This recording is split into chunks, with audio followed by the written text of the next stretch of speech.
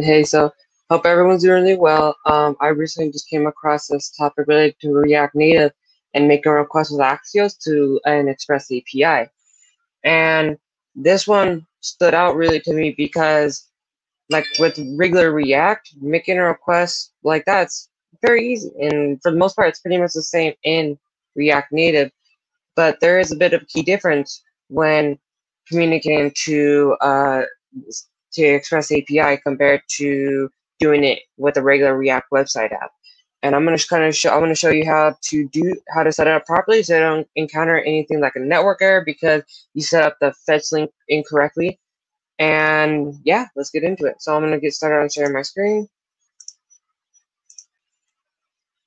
And let's get right into it. So I want to do something really quickly. Okay, so actually it's actually set up for me. So usually, say for example, you want to fetch it as soon as your page loads in. So you'd set up something like a use effect and then have an async function to fetch the data and then use the data as needed for your web page. And usually, like when you're testing with your own API with the next like Express API, like I set up kind of one right here, where all it's going to do is going to send me that text when I make a request to make a GET request to this route. And usually you just put in the link in the route you want to make a request to, whatever it may be. And I'm doing it with Axios, and it'd be fine. This would be perfectly more than okay with the regular React app. But with React Native, this will throw a network error. And this is because since this is a React Native app, it's going to be geared more towards Android and iOS. And those systems don't run on the same system that localhost is used for in like computers. So you can't use localhost. But what you can use instead to be able to still communicate with your server, no matter what kind of device you're on, you use your IP address. So you replace localhost with your IP address. Make sure also keep the port that the server is running on, or the API more specifically, so that there's so you don't get any issues about that. But you're gonna replace localhost with your IP address. If you're on Windows, one way you do it is you open up the CMD, aka the command prompt. You type in ipconfig. I'm gonna kind of move it over here so because there's a little bit of secret information. You click enter on it and you'll get some information back. I'll kind of show you a sneak peek of some of the stuff on the side.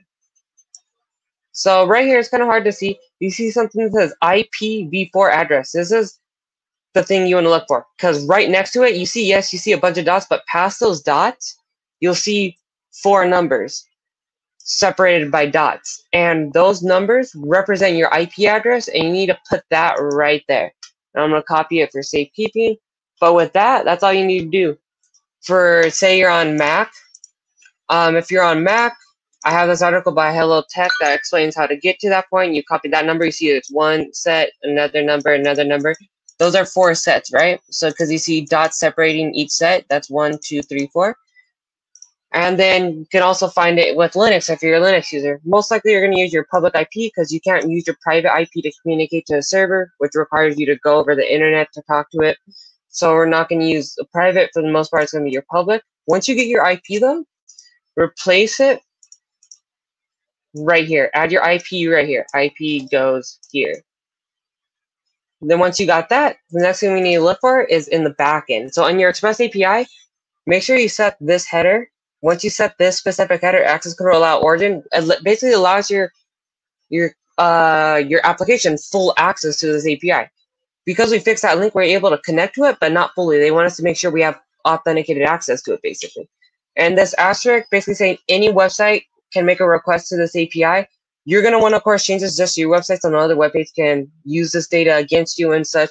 Make sure to replace the asterisk with your actual URL link for your live site. But once you get this set up, it's fully set up to where you can actually make requests with Axios in your React Native application, and pretty much with most authentication or request methods. And yeah, so let me close this and go back here. I'll kind of show you how it works.